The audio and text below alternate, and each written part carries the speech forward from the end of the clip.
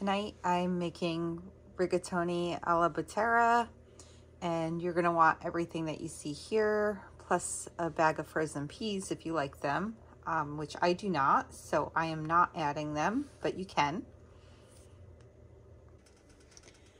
You'll want to begin by adding a little bit of cooking oil spray to your pan and partially browning your ground sausage. Once your sausage is partially browned, go ahead and add in your diced onions.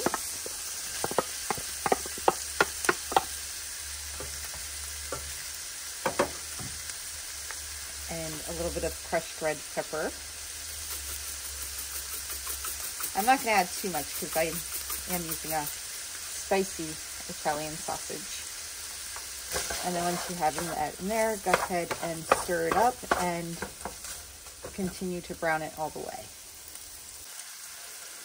Now that my sausage and onions is nicely browned, I'm going to go ahead and add in 2 28-ounce cans of crushed tomatoes. And then I'm going to stir that all together. And I'm going to let this simmer on a medium heat for 15 to 20 minutes.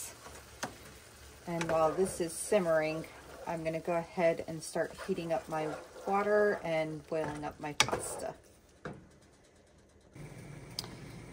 In my other pot, I brought some water to a boil, and now I am going to go ahead and add in my rigatoni. And the instructions on the box say to cook that for 12 minutes to get it al dente. To avoid a huge mess, I decided to move my meat sauce to a larger pot for the 15 to 20 minute simmering process.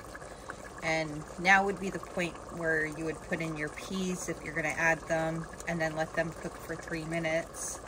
But since I'm skipping that part, I did add 3 minutes on the cooking time of my sauce. And so now I'm going to go ahead and add in my ½ cup of heavy whipping cream. And I'm going to go ahead and stir that in.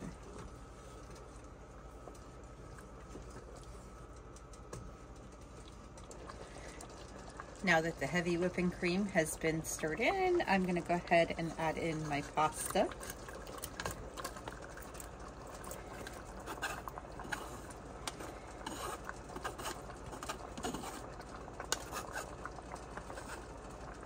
Along with roughly a cup of the pasta water. And I'm going to go ahead and stir that all together. Dinner is now done and served, and I'm going to add a little bit of freshly grated Parmesan cheese to the top. And now it's time to go eat. Have a great night.